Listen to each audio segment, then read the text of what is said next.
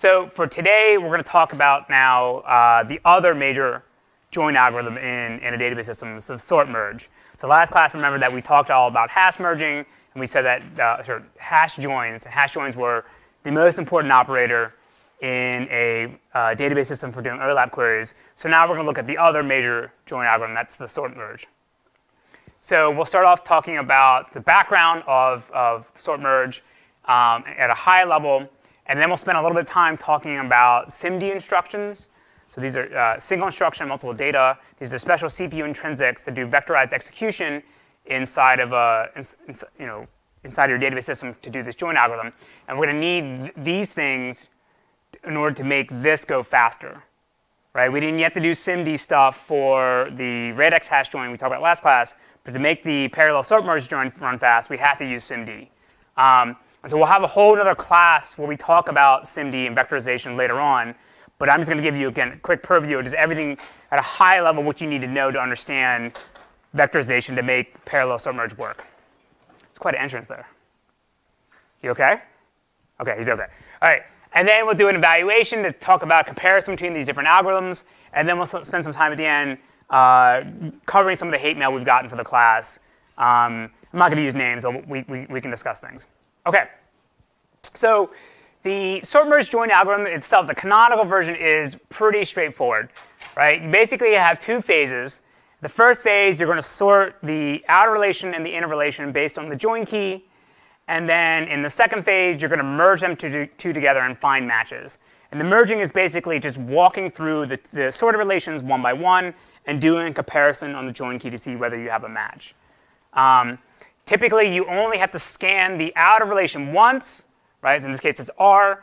And depending on whether you have duplicates or not, you may have to backtrack in the inner relation and go back and scan through pieces of it over again.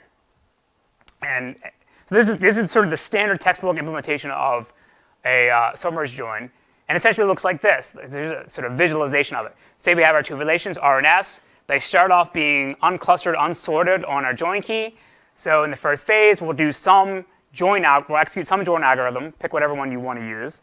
And then now we have a sorted band, or these sorted runs of each table. And then in the case when we do the merge join, we just walk through each tuple one by one. And if we're doing echo join, we just compare at each position for every other tuple in another position. So every time we move down in one on the outer relation, we check to see whether we have a match in the inner relation. If so, then we emit it in our output. If not, then we move on to the next one, then do the comparison again. Right? So you're just sort of going through sequentially for each of these, and you produce the output.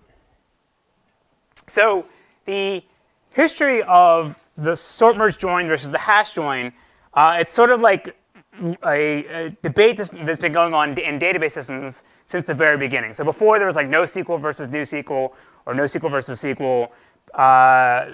The major debate was whether a sort merge join was better than a hash join. So in the very beginning in the 1970s, the IBM guys came out with a paper based on the system R system, and they said that sort merge join is actually preferable to the hash join. It's going to be faster, and you get better performance with it. And you have to understand at the time, obviously, DRAM was very limited. So back then, they didn't have a hash join that required that could use data that was either in memory and out of memory. Right? The hash join back then had to require the hash table to be entirely in main memory. Whereas the sort merge join that they could support, they would just rely on the sort of canonical external merge sort algorithm that allows you to sort large data sets that are larger than the amount of DRAM that's available. So back in the 70s, they said sort merge is the way to go. And then around the early 1980s, hash joins became in vogue again. And this was partly due because there was all of these new, what were called database machines systems. So now you maybe call them database appliances. So sort of think of it as like specialized hardware, like a one rack unit that was designed specifically to execute a database workload. They don't really make database machines anymore, but think of it as a general specialized system just for do database stuff. And so what they had was they had specialized hardware in these database machines that could do hashing really fast. And what they found is starting in 1983 and up until like 1988, they found that the hash join was faster than the sort merge join. Then in the 1990s, there was one of the optional papers on the website was this comparison of the sort merge join and hash join, the sorting versus hashing revisited. And what they basically found on that paper was that they're more or less basically the same. At a high level, semantically, the two algorithms are doing the same thing, and the performance is roughly the same. Then in the 2000s, there was some work in the late 2000s, which was one of the optional papers we read. They found that doing hashing was actually now faster than sorting. And now we are in sort of the 2010s, and the paper you guys were required to read is basically the latest incarnation, the latest bout around of comparing these two join algorithms. So I won't. If you read the paper, you know what the answer is, but we'll get to it at the end. So this is sort of the state of the art where we're at now in terms of join algorithms. So there's three major thrusts, three major works that were, again, part of the readings. So the first is you have a paper in 2009 by Oracle and Intel, where they found that the hash join, the radix hash join that we talked about last class, is faster than a sort of parallel sort merge join algorithm. But what they noted is that if you have wider SIMD registers, and I'll explain what I mean that in a second, then you can actually do better in a sort merge. But the current Intel hardware doesn't support the wide registers that they were talking about here. But eventually, at some point, it could, and therefore, the balance might now switch back over to sort merge. Then in 2012, there was a paper by the Hyper guys out of Germany, and where they came out with a parallel version of sort merge that was NUMA aware, so being mindful of the layout of data in memory. And what they found is that their sort merge join algorithm is actually already faster than a hash join, even without having to use SIMD instructions. So then now the paper you were assigned to read came out of the systems group at ETH in Zurich. And so there was a paper they had in 2013, right before the one that you guys read, where they have now a faster version, a parallel version of radix hash join that actually outperforms the parallel sort merge join that the Hyper guys came up with. So we'll go through all these one by one, but this is sort of where we're at now. So the SIMD stuff, the way to think about this is that it's the special instructions that are going to be in the CPU that allow you to do vectorized execution on data. So typically, you think of like if you use like number plus number equals something, that's considered a SysD instruction. So single instruction, single data. Under SIMD, you're going to take this one single instruction that you execute in the CPU, and that instruction is going to be able to do that operation across multiple data items. So this term SIMD or SysD, it actually comes from Flynn's taxonomy of parallel architectures, which came out in the 1960s. Basically, ways to describe different execution paradigms or architectures in a CPU. So the SIMD stuff is sort of one aspect of this. So the current Intel and AMD chips all have microarchitecture support to do SIMD operations. So when it first came out in the mid-1990s, Intel had MMX, and then AMD had 3D Now. And these early variations had a lot of problems. Like when you did stuff on these, you couldn't execute other operations regular operations on the CPU.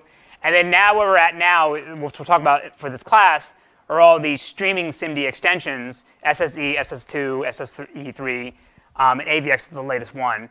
And these are the ones we're going to focus on here. And again, the basic idea is going to allow us to take multiple data items, to execute one instruction, and get multiple outputs. So I remember when I was younger, like in the 90s, I remember like, back then you worried about, the megahertz of your CPU and things like that. And I remember, we had like a Pentium 2 or 3 that had MMX. I didn't understand what the hell it meant. It just like total Intel marketing. Like there's a special thing you definitely wanted, even though if nothing actually ever used it. You can kind of think of this as what GPUs are doing, right? GPUs are doing the same thing. They're doing vectorized execution across a lot of data items at the same time. Just so they have tons more threads than a general purpose CPU does. So the one we're going to focus on is the SSE stuff. And these are basically a special collection of instructions that target these 128-bit registers. So the way to think about this is that you have your regular DRAM, and then you're going to have these special registers that you can read and write to using intrinsics that can then be use these SSE instructions. And so in this case here for SSE, you can do, if you have a 128-bit register, that means you can pack in 4 32-bit integers or scalar values on that. Then you invoke one operation, and it'll output another 128-bit register. So this was introduced by Intel in the 1990s, 1999, after the MMX stuff came out. So this is like the improved version of all that.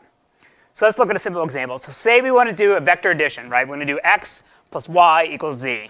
And this is the basic, if you did write it out in math, it would look like this. If you had to write it out in code, it would just basically be a for loop where you're going to iterate through every single value of x and y, and then you're going to add them together and output it on z. So to do this with a sysd instruction, you basically just have to loop through every single element of the two vectors, apply the addition operator, and then output it to your output buffer. You just go down the line and do this one by one. So every single time you're looking at these two numbers, that's it's one instruction to execute that. Yes, it's very fast because modern CPUs can do addition very quickly, but you're doing this over and over again. So now with SIMD, what we're going to do instead is, instead of going through like in a for loop and going down one by one, we're going to combine together the first 4 elements into a 128-bit SIMD register. Right? We're just packing the bits one by one into the slots. And then now it's one invocation to the SIMD instruction, and then it'll output its own, it'll output the result of that operation in another 128-bit register. So we do the same thing for the next 4 elements, one SIMD instruction, and boom, and we have our output. So what was before, it was 8 addition operations to go through every single element in the vectors. Now with SIMD, it's just 1. Or sorry, it's just 2. Right? So that's, it's 4 times as fewer instructions. So you see why this SIMD stuff is really important, and we can exploit this in our algorithms to get much better performance. So it seems like a magical thing we would want to use for everything, and yes, the performance difference you can get is quite significant. The downside of it is kind of tricky to use, right? So there's no compiler that I know of that it handles auto-vectorization for any possible algorithm you could have. So typically what happens is in order to take advantage of SIMD, you as the database developer, have to carefully code whatever it is that you're doing to make calls to the CPU intrinsics, right? And so we talked about CPU intrinsics before. What are they? What's that? That's an example of one. At a high level, what's an intrinsic? Sort of, right? So it's although you make a call like as if it's a function, it's really a compiler directive that then gets translated exactly to the assembly calls to apply whatever the operation you want to apply, right? So it's not like making a call and look up in the function table to say what function do I got to call. It's like inline assembly that the compiler will automatically do for you. So for all these different sort of scalar types you can have, there's all these different SIMD instructions that allow you to write them into those registers and pull them out and do other types of things. So we'll discuss more about SIMD instructions when we talk about vectorization. But the main thing is that it's you as the programmer are probably going to have to spend time writing the code using intrinsics in order to use them. The compiler's not going to do this for you automatically. And then you also have to be very careful about how you align the data in the registers. So in the example I showed before, it was a 128-bit register, so we were able to put 4 32-bit values in there. But we have to be very careful when we pack in other things, right? And then moving data in and out and scattering around and doing shuffling is very tricky and at times can be quite inefficient, right? So in the newer versions of the SSE extensions, they have the ability to sort of move data from one SIMD register to another, so that you don't have to go through the DRAM or CPU caches. So they have a lot of ways to make this work a little more efficiently than you would treating it just as a thing you dump things in and out. You can move in between the registers very quickly. So again, we'll discuss more about all SIMD stuff later on, but this is the high level of what we have to care about. So you may be asking at this point, why not just use a GPU instead of this SIMD stuff, right? Because GPUs are designed to do all these vectorized execution stuff very, very efficiently. And so the answer is that, as far as I know, except for one particular system, there's no general purpose database system that's out there today that uses GPUs for anything. Right? And the issue is because the bandwidth between the sort of DRAM, that's CPU's memory, and the memory for the GPU itself is really slow because you have to go through the PCI Express bus. Right? So that means that like you'd have to, in order to compute some query on a GPU, you'd have to take the data that you wanted to process, load it into the GPU first, then do whatever the parallelized execution you wanted to do, and then extract the answer out. And that can be really slow. So there are, the only system that I know that uses a GPU is a system called MapD. It's actually kind of a cool story. There's this guy he was doing a PhD in like humanities at Harvard, decided to walk down Vassar Street to where MIT is and took their database course, ended up building his own sort of query engine to help him visualize tweets for the Arab Spring using GPUs. And they eventually made a company of it, and that's what the MapD system is about. And the way they get around the problem of the slow bandwidth on the PCI Express bus is that they just load the entire database in memory, and every single query is a complete sequential scan across that entire data. Right? And it's really fast because they have a ton of threads. They can do this very quickly. But that means that the database is essentially read-only because it's sitting on the GPU. They can't run transactions on it. They can't do fast updates and things like that. So we'll discuss more of this when we talk about vectorization. But in general, GPUs aren't going to help us. Now, there are a bunch of these merging coprocessors that are coming out in newer hardware that are able to share the DRAM memory of the CPU on this separate thing without having to go over the PCI Express bus. So AMD has their accelerated processor units. Intel has their Knights Landing chip, the Xeon Phi. So these are some interesting hardware that's coming out in the future that I think actually that do the vectorized execution like the SIMD stuff, but can access DRAM directly. So I think these things are some cool things we can look at later. OK, so that's sort of a crash course in 5-10 minutes about SIMD stuff. Again, we'll discuss more of that later on in the lecture after spring break. All right, so now we want to talk about how to do parallel merge, or sort merge joins. So obviously, the most expensive aspect of a sort merge join algorithm is always the sorting. Right? The merging is pretty straightforward. The sorting is always going to kill us. And so before, we used to say, oh, just run quicksort or whatever you want to, off-the-shelf sorting algorithm, that's good enough. But now, if we want to take advantage of our current hardware landscape, so that means not only the sort of the NUMA regions and interconnect between them, but also having a lot of CPU cores, then we want to be a little more careful about how we're going to do the sorting step, the sorting phase. So I'm going to go through the different phases of a sort merge join algorithm in more detail, and this is all based on what the paper you guys were assigned to read.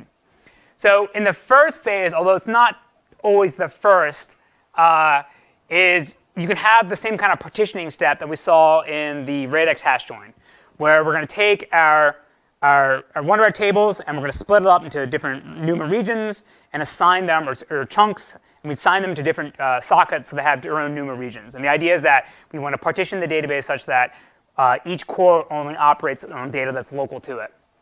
And for this particular algorithm we're going to look at, we're only going to partition, that should be R. We're only going to partition the outer table. Then in the second phase, we obviously do our sort based on the join key, and then we can do our merge, where we just sort of walk through each of them one by one and try to find matches. So we're going to go through each of these phases one by one. So for the partitioning phase, I want to describe this in terms of what I'll call explicit partitioning and implicit partitioning. So the implicit partitioning would be the morsel stuff that we talked about before, where when the database was loaded, the database system made a decision that, all right, well, this region is going to go to this socket, and this region is going to go to that socket. So when we start the sort merge join algorithm, our data is sort of more or less already partitioned in some manner across the different cores. And I'll differentiate this between explicit partitioning, where no matter whether we've done the morsel thing where we split things up in the beginning, we're going to explicitly partition our tables based on our join key and redistribute the data across the different cores. So even though when we start, we're already sort of split up in uniform chunks on every single core, we're going to go through a scan through the table, look at the join key, and hash it using the radix partitioning approach we had talked about before, and then move the data to some other socket. Right? So and different algorithms can choose to do this or not do this, right? And we'll talk about the trade-offs as we go along. So this is what I mean by explicit versus implicit. Implicit means it's already there, it's already partitioned. Explicit means we're doing extra work to redistribute. So now we'll talk about the sort phase. So in the sort phase, what we're going to produce are what we'll call sorted runs. And a run is basically some contiguous set of tuples, contiguous list of tuples that have been sorted. So you can think of it like in the beginning, you chunk the database or you partition your table into these disjoint sets, and then we'll create a run from them is when we sort them. And the runs doesn't necessarily have to be the entire chunk of data, right? The chunk of data can be broken up to different sorted runs that are locally sorted but not globally sorted. So again, in the old days, quick sort was good enough, but now we need to be more careful when we deal with NUMA architectures and parallel architectures. So essentially what we're trying to achieve is what is called cache-conscious sorting. And that means that we want to be mindful of the amount of memory or the amount of cache we have at different levels in the CPU, and are being aware of what memory is close to us, right, on our NUMA socket. So I didn't know a good way to how to describe this, and they don't use this term in the paper, so this is sort of my own taxonomy. But the basic idea is that we want to have different levels of sorting. And then as we get to larger run sizes, we want to switch to a different approach to do our sorting. So at the very beginning, what I'll call level 1, we want to generate sorted runs that can fit in our SIMD registers. And then once we realize that now we have all these sorted runs, we need to start combining them because we want to have, in the end, a giant global run of the entire table, we need to switch to level 2 and use a different algorithm that can deal with generating runs that fit in our CPU caches. And once we know that we're beyond our CPU caches, then we switch to level 3, where we deal with out-of-cache sorting, where we may have to go read and write things from DRAM. So I'll go through each of these one by one, but here's sort of a high-level overview of what's going to happen. So here's one of our relations. In the very beginning, it's completely unsorted, right, based on our join key. So this is different from, it doesn't matter whether it's clustered on something or not. Assume we're joining on something that it's not sorted on. So it's completely unsorted. Then in level 1, we want to generate our runs that can fit in our registers. Then at level 2, we'll generate runs that can fit in our CPU caches. And in this case, it has to be half the size of our L3 cache. Why does it have to be half the size of L3 cache?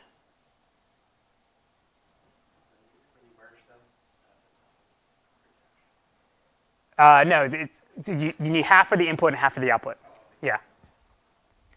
All right, and then once we go beyond L3 cache size, or half of L3 cache, then we'll switch to the level 3, where we can generate sorted runs that are larger than our cache, and then we end up in the final stage, we have our complete sorted table. So we're going to go through each of these one by one. So for level 3, again, this is the in-register sorting method we want to use. We're going to use a technique called sorting networks. So sorting networks is an old idea that actually was developed in the 1940s. And the basic way to think about it is you can think of it as just sort of this actual hardware device that's comprised of wires. And the wires will maintain the value of one of these input slots. And then we'll have these comparators where we'll compare whatever the value that exists on this wire at this point in time, and we'll put the smallest value on the top and the largest value on the bottom. All right, so let's say in the very beginning, our input sequence is 9536. So in this first part here, well, this value 9 goes to this point, this value 5 goes to this point, and because 5 is smaller, it goes on the top, and 9 is larger, it goes on the bottom. And then the same thing for this one here. 3 stays on the top, 6 goes on the bottom. And then now, at this point here, after this comparator, 6 is the value on this wire, 3 is on the value of this wire, 9 is the value here, and 5 is the value here. So then this then feeds into the next comparator, where we do the same comparison again. Now 3 is on the top and 5 is on the bottom. Now at this point, we see that for this wire, there's no other comparator for it. So we know we're never going to have to do another comparison. So therefore, we can immediately put it in our output buffer, right? And we do the same thing for the next guy, 6 and 9. 9 doesn't have anything else after it, so it goes in the output. And then 5 and 6, and then we get our output here. Right, so now our output is the sorted list of what was given to us as input. So key thing to understand about sorting networks is the layout of the paths, the wire paths in these comparators is always the same regardless of what the values you have here in the input list, right? It depends on the size of the input list that you're sorting. So what I mean by that is, say no matter what values I have in here, as long as I have 4 values I want to sort, the layout of the comparators on the wire is always going to be exactly the same.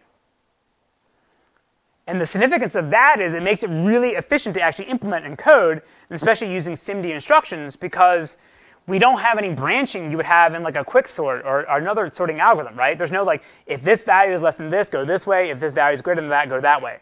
It's always a straight like min max goes, min goes here, max goes there, right? And this can make it's super easy to implement, and we can use SIMD to speed all this up.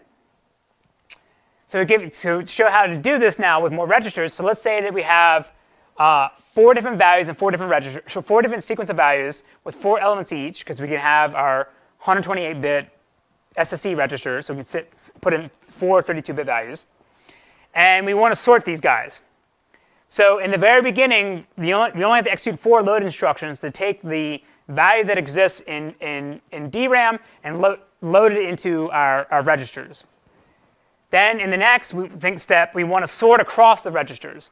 So in this case here, we're not sorting the list horizontally, we're sorting vertically.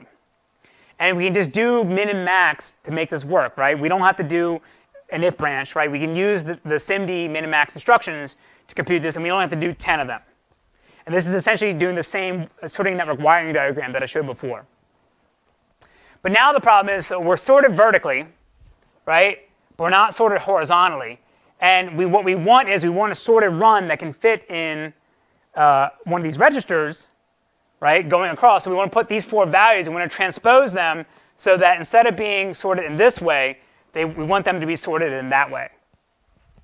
And so there's these shuffle operators in SIMD that allow you to do this manipulation to move bits around without having to go back to the CPU memory or the CPU caches. You can do this directly on the SIMD registers themselves. And then now, in order to get this data out of the registers and put it into our memory, which is going to be like L1, L2 cache, we use a store instruction to extract the values and move them out. Right? So again, we're not globally sorted, right? Because 1, 5, 9, 12, 8 is less than 9. So globally, we're not sorted. We're only sorted within 4 individual values. But that's OK. That's what we want in our level 1 sorting. Yes?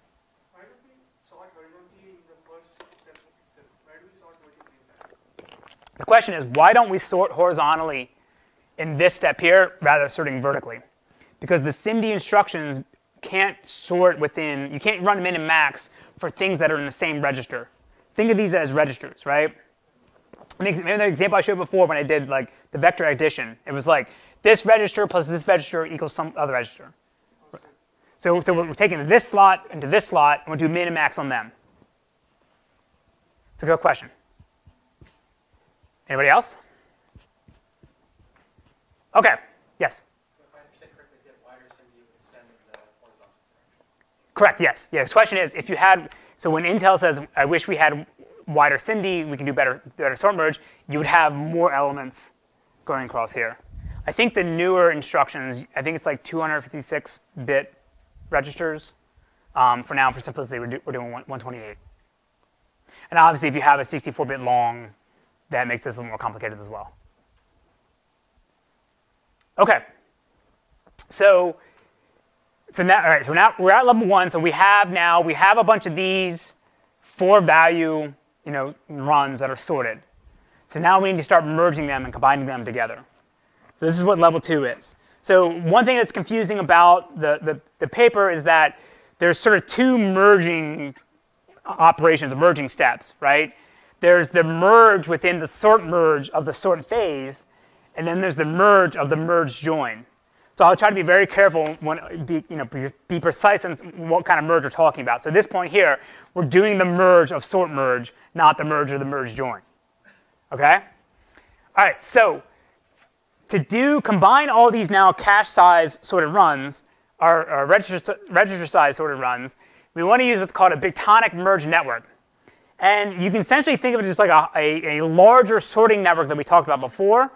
But instead of sorting within a single register, it's going to do sorting across multiple locally sorted registers and produce a larger list. And the idea is that we just keep getting bigger and bigger merge networks to allow us to sort and to allow us to merge larger sorted runs until we fill up our cache, half of our cache size. So the approach I'm going to talk about at a high level that comes from this paper written by Intel in 2008, where they showed that their implementation of a Bitonic merge network using SIMD gets about 2.25 to 3.5x speed up over a single instruction, single data implementation. So this is pretty significant, right? Because think about like sorting. It's pretty old topic, right? A lot of the quick sort from the 70s, a lot of that stuff was done in the early days. And there's not some magic, unless P equals NP, that's going to make sorting go so much faster. So to get this kind of speed up by taking advantage of new hardware resources is pretty significant. So the Bitonic network sort of looks like this. So this is doing a 4x4 merge. And you can go larger, and they show how to, in this paper. And basically, the whole network just gets larger. And so what we're going to have is our first input. We're going to have a sorted run generated by a level 1 sorting network.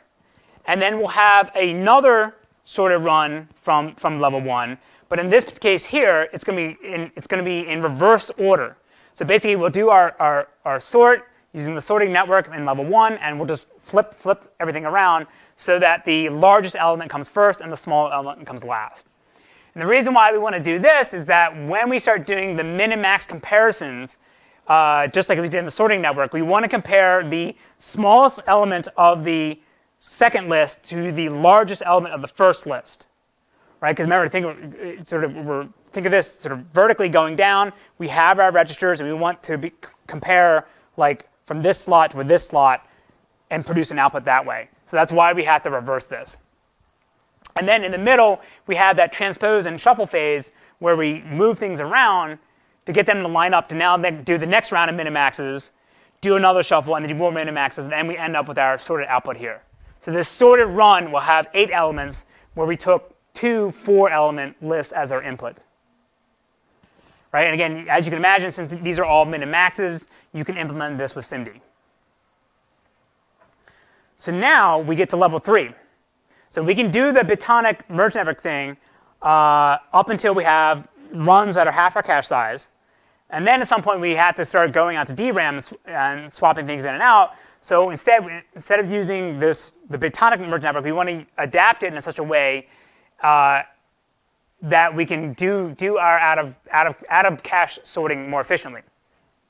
So the basic idea of how this is going to work is that we're going to use one worker thread per partition, and we're going to have multiple Bitonic merge networks linked together. And they're going to read data in from a queue, do the merge, and then produce an output to another queue. And the idea is that there's going to be one thread that's going to do all the merging. So what it does sort of task level scheduling, or user level scheduling, where it checks every queue. If it has an element, then it does whatever the merge it can do until the queue is full or the output queue is full. And then it blocks that task and switches to another task. This is not multiple threads jumping around doing this. This is one thread doing its own scheduling. And this sounds like very expensive. This sounds like a lot of work. And what the ETH guys claim is that by doing this jumping around and doing a little bit of merging here, a little bit of merging there, and just letting the data flow work itself out through these queues, is that you pay extra CPU overhead, but in exchange, you get better balance of the memory controller's bandwidth. Right? You get better utilization over time. The way to think about this is like, maybe I'll switch to the diagram and I'll explain what I mean by that. So here's our sorted runs from level 2. And then they're going to feed into a Bitonic merge network that we just talked about. And then the output gets put into one of these FIFO queues. And then when there's now elements in here that can then be used by this merge operator, it then pulls it and does whatever it needs to do and then pushes it to the next queue. So the idea is that if there's nothing for this guy to pull from its queues, it just waits. It's a single thread, so it's not going to sit on a latch. It just knows that there's nothing for me to do at this operator, so I'll jump to another operator. And likewise, this guy's farther downstream. He doesn't have anything to work on, so he just waits. So what I mean by having better balance between the memory bandwidth and the CPU resources is that if you didn't have this sort of split up and this jumping around, what would happen is your thread would go say, all right, I need to merge these two chunks together. Let me go to DRAM and go fetch it in. Then I'm going to spin my CPU cycles while I merge that data, all the while my memory controller is doing nothing. Maybe you can do some prefetching, but probably not. And then I'm done doing the sorting those two chunks. Then I go back to pulling more data in. And now my CPU is idle while I'm going pulling things in. So in this case here, by jumping around, while we're waiting for something else to get pushed to us, we can then do computation somewhere else. So it seems like in the end, we're spending more cycles to do more work, doing all the scheduling for ourselves, but we're making better usage of our hardware. Does everyone understand this? Yes? When you say do other work, that's like the merge on another code. Say it again? When you say that it blocks because it does not have any other input data, yes. There's another work. You see, so don't think of these merge blocks as a separate thread. Think of one thread just jumping around all the time. Do I have something to do? It recognizes my queue is empty, so it knows not to go do anything here. Yeah, jumps to something else that has work to do.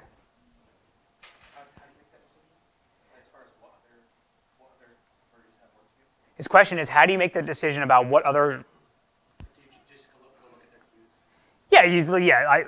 Like you can keep track of global counters. So it's a single thread. We don't have to worry about synchronization across these queues. So we just know that, oh, well, the thing I need to do, this guy here is waiting for something here. When this guy pushes something to the queue, update a global counter and it says he has something to go, something to work on. When you say single thread, you mean a single thread for the whole thing, no? For this whole thing. We'll see in a second. This would be done by one core because it's operating on some slice of the data. But all the cores are basically doing the same thing. Yes? What's that? His question is, what level cache is is it using this? Oh, private or shared. Do you mean like a CPU cache or like output buffers? CPU cache. Is it a CPU cache? So they want all of it within L1. Yeah, so this would be using the I don't think it's making a distinction between L1, L2, L3 here. Like you can't tell the CPU put this thing in L3, put this thing in L2. It just does it for you. Simply can ignore some level of caches, such as rest through L1 cache. Ignore L1 cache. Yeah, so this merge is using the Bitonic merge network. So that's all SIMD as much as possible, right? But then you have to materialize the output.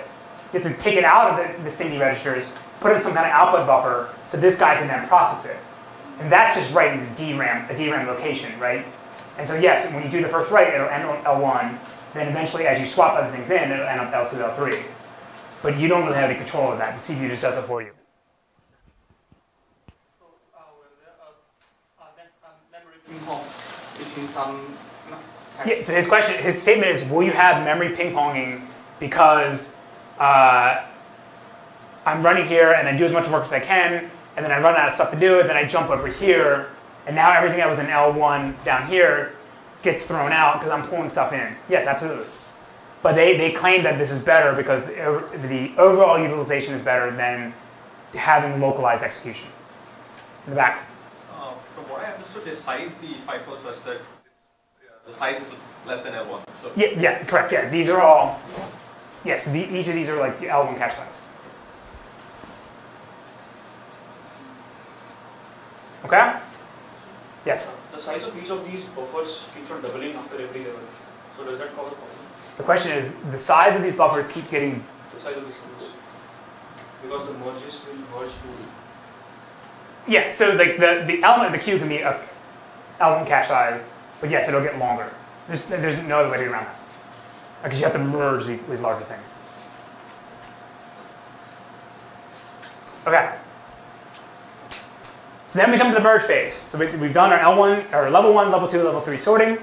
And now we're going to walk through our sorted runs and just, again, iterate through each one by one, check to see whether we have a match. And if we do, then we can put it in our output buffer. And we're not going to discuss whether the output buffers are the private buffers or the shared buffers, like we did talk about in the hash join. All of the same sort of technology, all the same synchronization issues and merging issues are applicable there. Right? So there's not much you can sort of speed this up other than dividing the work up between the different cores. Except maybe just-in-time compilation. We'll talk about that later.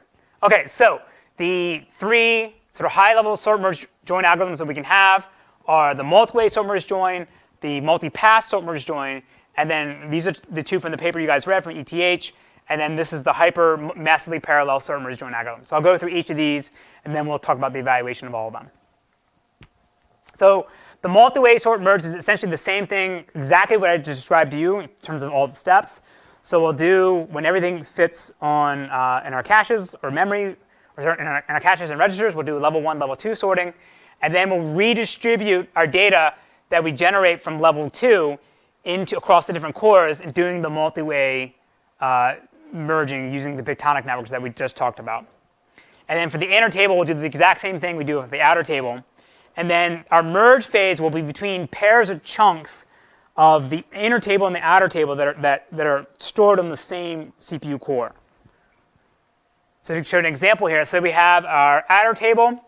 And in the very beginning, let's just say we do the same implicit partitioning that the hyper guys did with their morsels, so that our data is sort of just automatically split up between the different cores. So then in the first step, we'll do our sorting, and this will all be on the local data that we have in our NUMA region. So this is the level 1, level 2. Then we want to do our level 3 multi-way merge, and for that, we're going to transfer data within a particular region or range from our different cores and put them all on one core. And then it can do that multi-way level 3 merge sort. And we'll do this for all the other ones. So now we have, again, on every single core, they have data that is within some range that are close together. So then we do our sorting, and then we have now, for these chunks, we have our sorted runs. So now in the inner table, we're going to do the exact same thing. I'm not going to draw up the full thing. I'll just say this sort piece here, this represents all of this. So now what you see is that going across horizontally at a single core, all the data that was within a range that's sorted for this core matches up with the data in this core. So when we will now do our local merge join, all we have to do is compare the tuples in this chunk with the tuples in that chunk without having to do anything cross partitions. Right? Because we redistributed everything when we did the multi-way merge here. So obviously this can be done in parallel. Like every single core can blast through their inputs, not have to synchronize with anybody else, and write their output to whatever the buffer they're using. Yes? Yeah. So given an extreme case where the table on the left has one tuple that matches everything on the right, you would have to do, how do you partition them to make sure that only the data on each core for each table might be different in size? So the question is, your first example was, what if you have exactly a one-to-one match between the two tables? So you have like one tuple on the left which matches everything on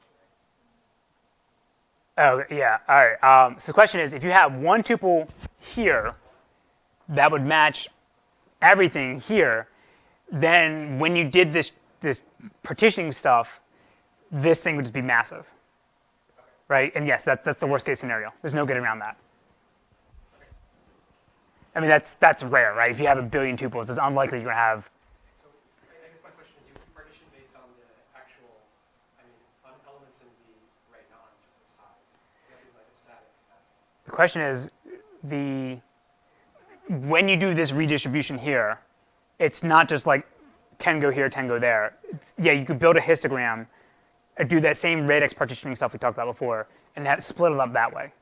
Right? I haven't said like, how do you assign what chunk goes to this thing here? The radix partitioning is one way to do it. I mean, it has to be some function of the data Absolutely, yes. But it has to match with whatever you use over here so that they line up.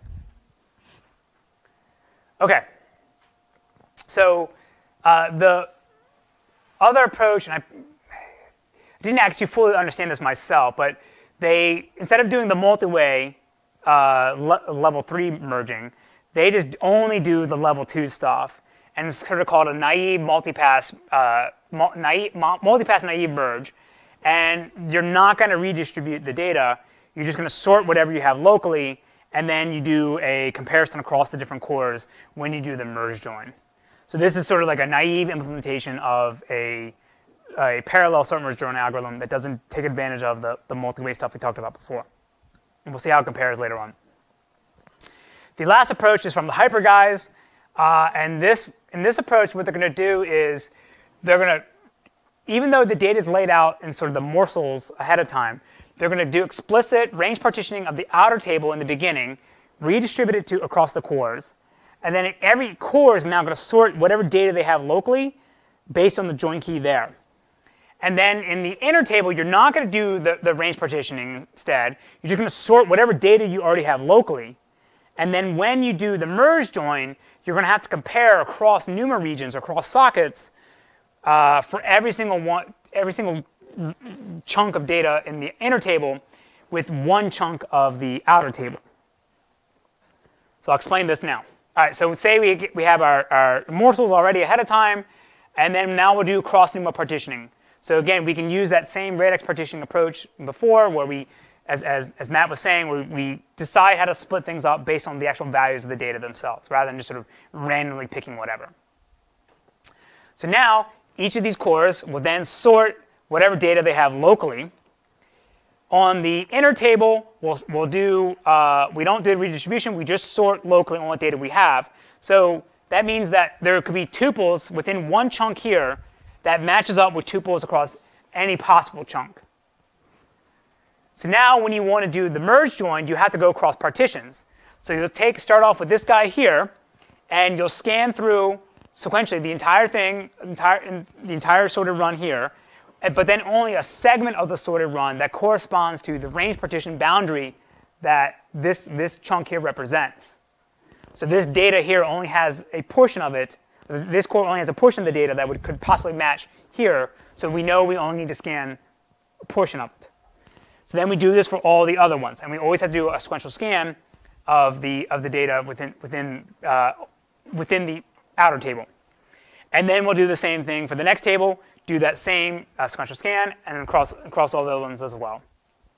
So this seems like a lot of work, right? Because we're doing sort of multiple passes over these guys here. But the hyper guys make an argument that doing sequential scans on contiguous sorted runs in memory is much more efficient than having to do the random writes that you have to do when you do a multi-way merge sort, like in the first algorithms. So they have a bunch of precepts or edicts that they claim that this is the way to actually implement a high-performance efficient parallel algorithm in a database system. So the first rule will say that you never want to have your core do any random writes to memory that's not local to your core. Right? So that's why they do that redistribution in the first step, so that they can split everything up in the beginning. And yes, that is some random writes, but that's fewer random writes than you would have to do in the multi-way case. The second rule is that if you ever have to read from your neighbor, from a core that's not local to you, then you will always want to do a sequential read. And the reason behind this is that it's going to allow the hardware prefetcher to prefetch memory from the remote NUMA region and bring it to your local memory much more efficiently than if you just had to jump around and read random things. So the hardware prefetcher we'll talk about later is allow you to hide some of the latency you would get when you have to go with the interconnect, right? And then the last one is that, obviously we talked about before when we talked about radix partitioning, is that you never want to have a core synchronize or block waiting for the output of another core. Like in the case of the multi-way redistribution, you had to do this. And you don't have to do any latching or any synchronization barriers to make this work. So these are sort of the high-level rules that they put forth that made them why they designed their parallel sort merge algorithm. Yes? So I don't understand the rule of one. Why will the random writes be lesser in this case? Because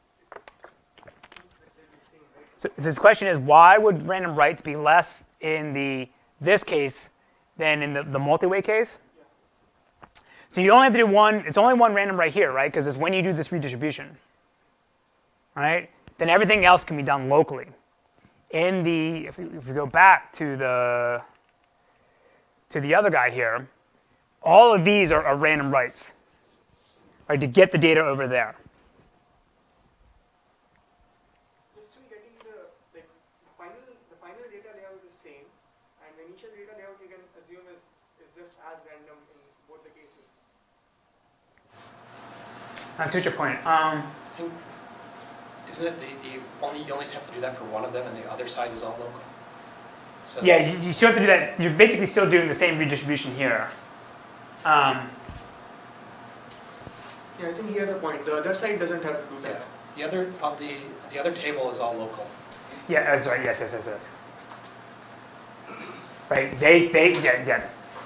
This side here still has to do this. Yeah, and In their case, they only do the redistribution on one side. Thank you. Yes.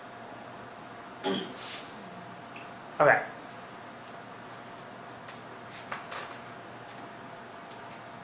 All right. So now for the evaluation, these are all the numbers from the paper from the ETH guys. So within a single sort of testbed system, they're going to compare the 3 different sort merge join algorithms that we talked about, and then they're also going to throw in a parallel NUMA-aware version of radix partitioning. So basically the same thing that we talked about last class. And for these evaluations, they're going to use a pretty beefy hardware. They have a 4-socket machine with Intel Xeons, and each socket has 8 cores with 2 threads per core. So in total, they have 32 real cores and 64 if you count hyperthreading. And they have a half a terabyte DRAM. So in the first thing they want to compare is how much faster is the SIMD parallel sort algorithm versus the sort of off-the-shelf sorting algorithm you would get from like the STL. So along here on the x-axis, they're going to scale up the number of tuples that are in the tables, and then you want to measure how many tuples you can get output over time. And so this is comparing with the built-in STL sort algorithm that's in C++11, which I think is intro sort, which is a hybrid algorithm. So this basically does quick sort at the beginning, and then heap sort once you have things more sorted. And they're going to compare against the SIMD sorting stuff, the level 1, level 2 stuff that we talked about before. And as you can see, obviously, you're going to outperform it by a lot, especially when you only have a small number of tuples. And this is to be expected because down here you're doing everything in registers and CPU caches. Whereas as you get farther along, larger sizes, you have to go to DRAM more, so you suffer a little, you pay a penalty. So in general, they're about 2.5 to 3x faster, and this is roughly coincides with what the Intel guys were reporting as well. All right, so now we can do our comparison of these different sort merge algorithms. So again, along the x-axis, we have the M-way, the M-pass, and then the hyper implementation.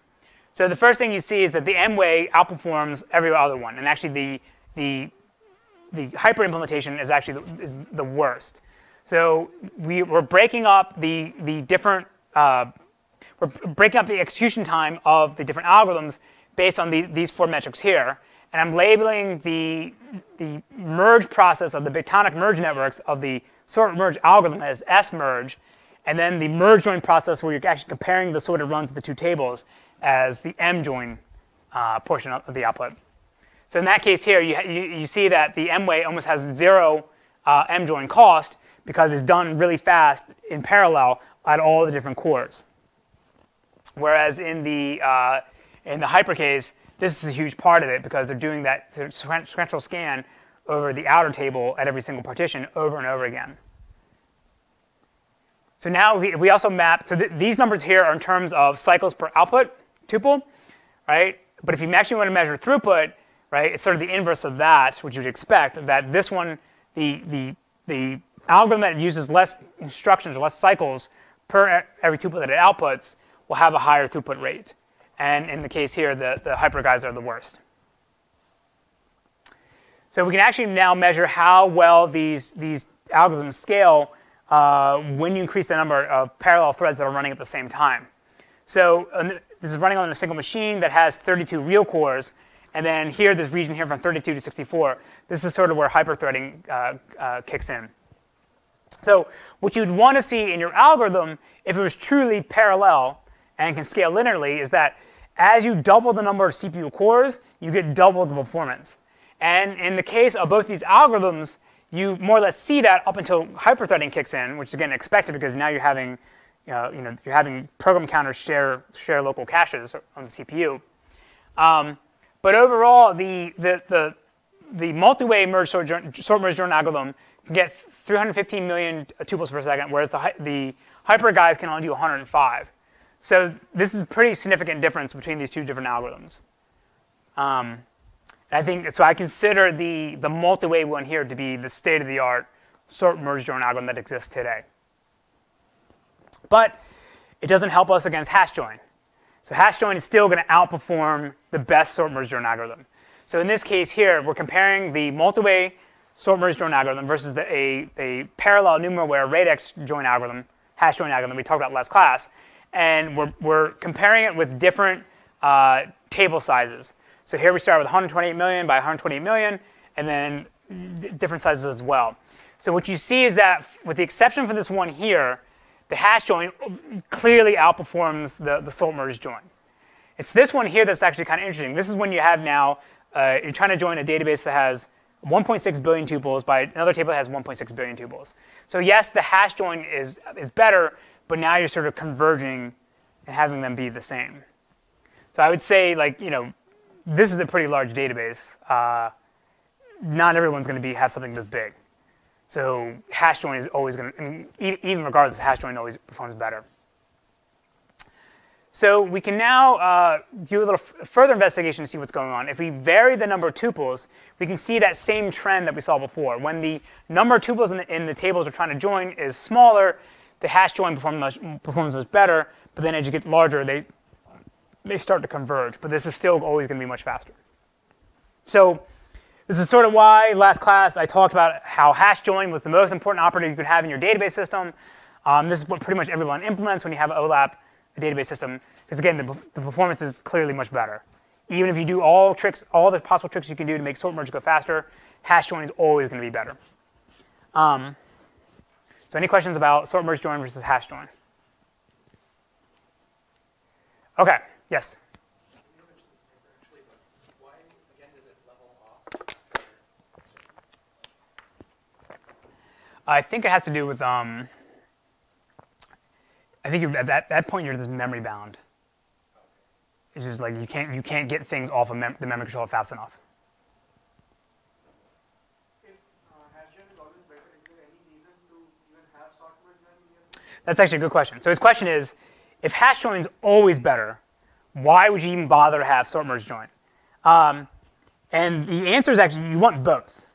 So one of the things that I have not talked about at all is we have not considered the impact of having sorted output in other operators of the query plan. So for example, let's say you have to do, if your query has an order by clause, and the order by clause matches exactly what the join key is. If you do hash join, the output result of the operator is unsorted, so then you have to run sort merge on it again, right? So if the query optimizer can recognize that I'm doing sorting, and I know I'm going to have to do an order by later on up in the tree, although the sort merge join algorithm is going to be slightly slower, I want to choose to do that because then I don't have to do additional sort. Now, it depends. This is what optimizers do. They can estimate how much data is going to be produced by each operator. So if the join produces like 5 tuples, then using the hash join can be better because if you have to sort 5 tuples, that's nothing. So this is why having good statistics can help you make better decisions.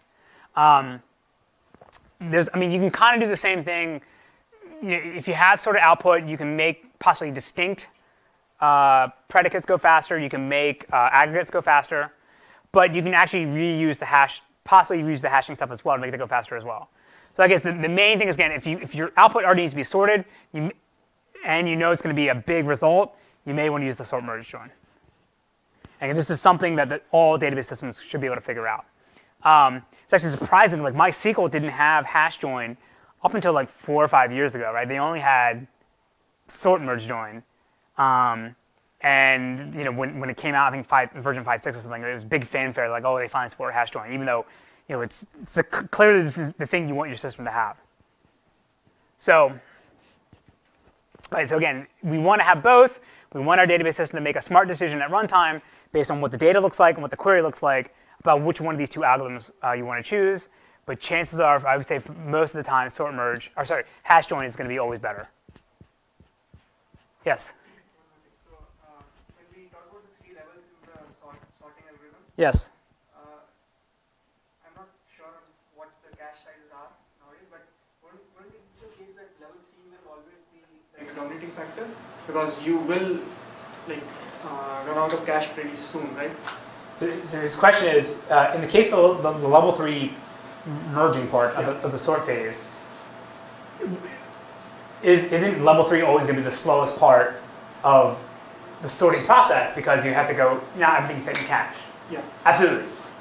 And does having the first 2 levels actually help much? It means, in terms of the Amdahl's law, if that is the dominant part, then does the other 2 actually help? So his statement is, if level 3 is always going to be the slowest, does having level 1, level 2 be optimized with SIMD actually even help you at all? Absolutely, sure. Right? And we saw that number here, right? We saw this number here. So like, yes, at this point here, you're doing the multi-way sort, right? Not everything's going to fit in your caches. You're going at the DRAM, but you're still going to be faster. Right? Because think about what the multi-way sorting part of the sort phase, it's still doing that SIMD bitonic network sorting, right? So that needs to be optimized. You're just looking at smaller chunks and combining them together. So making that be efficient, because that's the thing you're invoking all the time, it, will definitely speed things up. It's a good point. All right, any other questions? Okay, so spend some time talking about some of the hate mail I've gotten, because I know people are watching these videos. People think it's funny. People think they're dangerous or whatever. So I was going through some examples of what people have written to me about the videos we've been putting online for the course, and just I want to share that I'm not shook, right? I'm not threatened. We're still going to do this. We're still going to, treat databases as a hard game and keep coming to class and getting things done. So the first email is from, I'll just use initials, EPCJ from Brooklyn. He says, my database skills are weak. I look like a freak that hasn't showered in weeks in these videos, and I feel sorry for the students in the front row. If he was here, he'd go mug me. Weak, all right?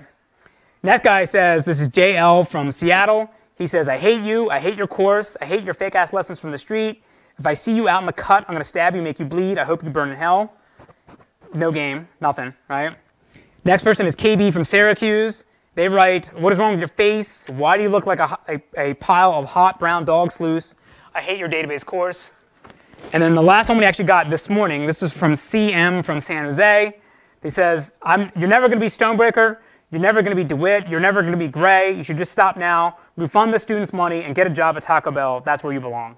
I don't care. We're still going to do this. We're still going to come back. We're still going to do databases hard, because that's what we're here to do. All right? So next class, we'll talk about physiological logging and recovery. So next lecture and then Monday's lecture will be sort of what I'll call sort of the halfway point of the course, where everything you've learned so far is enough for you to go out and build your own database system, right? Because now we do concurrent control, we've done indexes, we've done join algorithms, and we're going to do logging.